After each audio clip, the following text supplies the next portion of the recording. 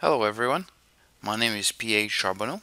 I'm an RT architect and also the author of the blog Java Support Patterns.blogspot.com. So what I'm proposing to you over the next few weeks is a comprehensive JVM thread dump analysis training program. So I've been getting a lot of emails recently about help, about how to analyze thread dumps and everything. So I decided to publish a full comprehensive course on YouTube, which I hope will really help your day-to-day work, depending on which type of role you have in your IT organization. Okay, so we're going to split the course in several parts just to help you absorb some of the content because some of the analysis can be a bit complex for the beginners, especially for the beginners in the type of IT support type of role. So I did essentially split the training in two main sections. One which will be the basic training roadmap, and one will be the advanced training as well once you acquire more experience. So what are you going to be able to learn throughout this training? Well, first we'll start with some of the Jvm and thread dump fundamentals, okay, which will start shortly. Then we're going to show you how to generate thread dumps using tools and OS commands, right? And then we're going to dissect together with the thread dump data and the format itself, right? For instance, the format between Oracle Hotspot and IBM G9 JVM.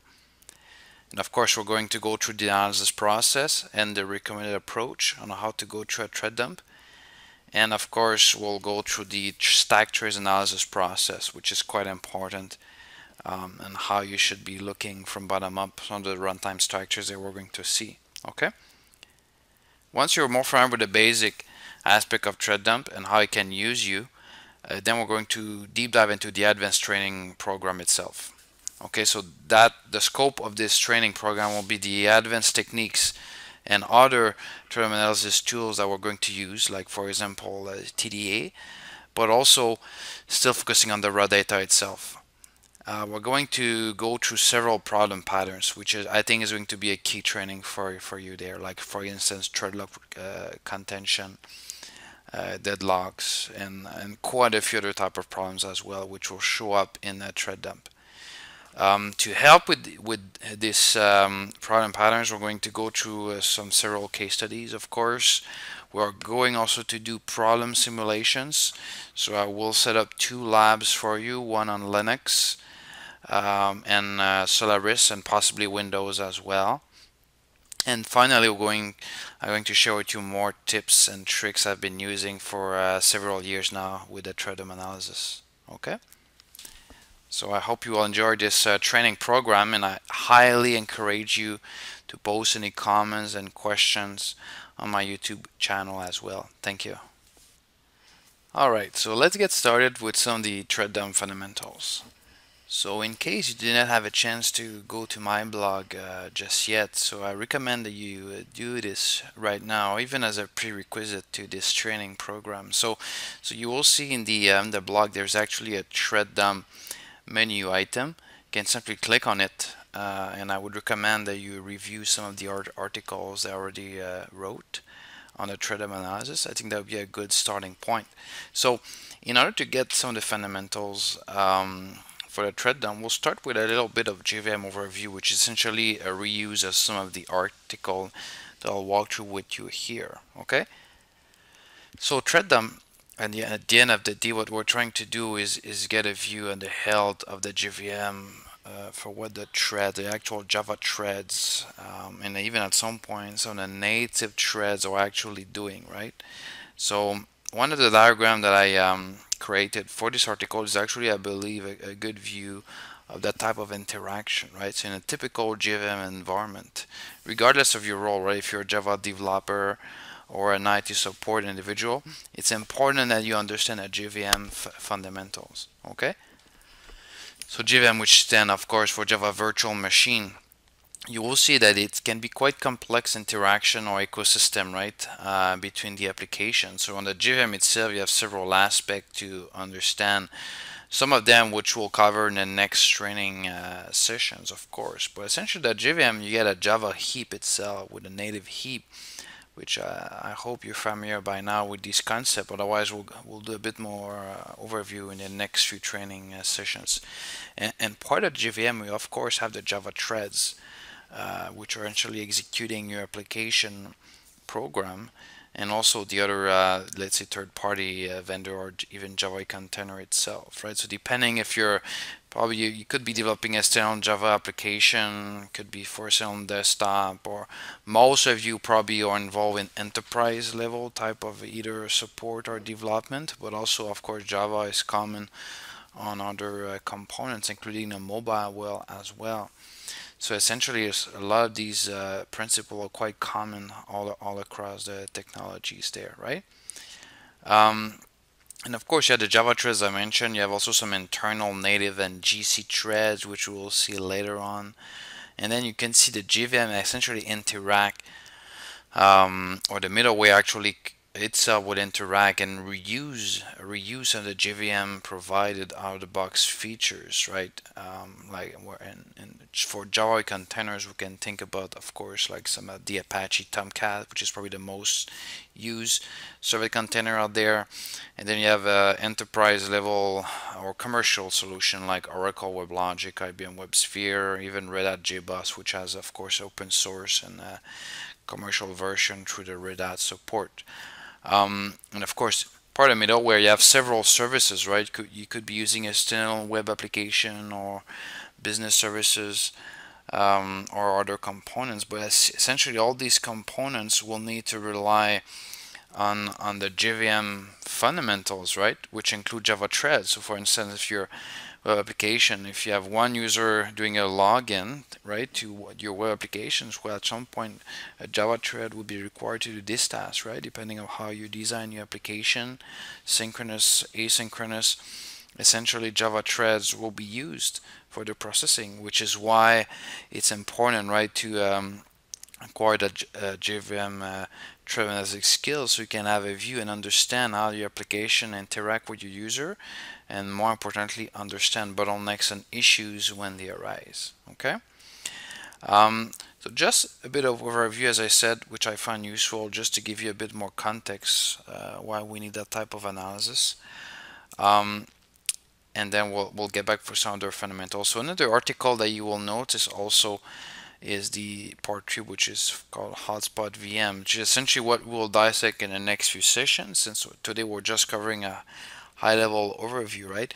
So basically, what is a thread dump, right? So essentially, by now you probably already have an idea. So essentially, it's a snapshot, right, of all the JVM threads running at a given time. Again, it's a snapshot, right? It's not giving you necessarily, it's not like a true profile trace. It's not giving you all the execution path, right, for a use case. Let's say for one of the, it's giving you actually a execution snapshot at a given time, right? Which provides you a complete listing of all the threads, as I just mentioned. And of course, you have several, a lot of data like the thread name, type and priority, thread ID, native ID. All the data is very useful with other techniques. Let's say you want to investigate issues like CPU problems and other type of problems. So thread them actually will help you for many type of problems or investigation, root cause analysis. So we're going to dissect and deep dive into these advanced troubleshooting in the advanced training program. But first we'll need to go to the basics so at least you get a good idea of what this is all about. And of course, you have the Java thread stack trace, right? So each of the threads that you will see in the thread dump, they have each of them have their own runtime stack trace, which we'll review together. And in certain format for, let's see, hotspot Jvm 1.6 and above, of course, we'll get even utilization of the Java heap itself, which is very useful, right? Because a lot of times, sometimes you get a lot of noise, right, in a thread dump, which could be just a symptom of another problem. Like for instance, if you're having Java heap memory problem, sometimes you will look at a thread dump and you think you have issues with thread ABC, but at the end of the day, these threads are just victim of the fact that the JVM, the heap ran out of memory, right? So again, we're going to use these and review together these problem patterns in the advanced training program. Okay, so Let me complete this high-level tutorial with just a breakdown of the thread dump, right, which is typical format for hotspot. Again, high level, and we're going to dissect raw data later on. So JVM, right? Essentially, as I mentioned, you will get a listing of your, of course, if your application is using a Java container like Tomcat or JBoss, as I mentioned, we'll get a multiple thread pools or a breakdown of all the threads executing user requests of your application, right?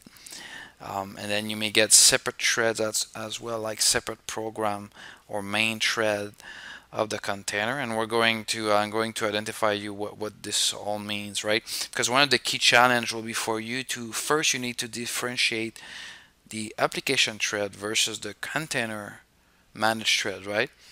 Otherwise you can spend like several hours trying to figure all that out. But first you need to understand quickly the threads that you care about and filter out the one that you don't need, right, to focus on, right? So that's a key understanding. Otherwise you'll be spending too much time throughout the analysis process, right? And then of course the JVM, as I mentioned here, you will have internal JVM threads, either hotspot or IBM G9 if you're using the IBM product itself, and even the garbage collection threads. For instance, if you're using the parallel or one of the compactor collector, you'll get some of the parallel GC threads which will show up in the JVM thread dump itself. Okay, and of course a bit of data like GenDI global references count, and depending on which format you use, right? So essentially that's high-level breakdown. So essentially you get a lot of data, a lot of threads, depending on the size of your application, the time that you took the snapshot, and then you need to try to make sense of all that data all together, which is exactly what will be the goal here. Get a thread dump, and for you to understand what this is all about.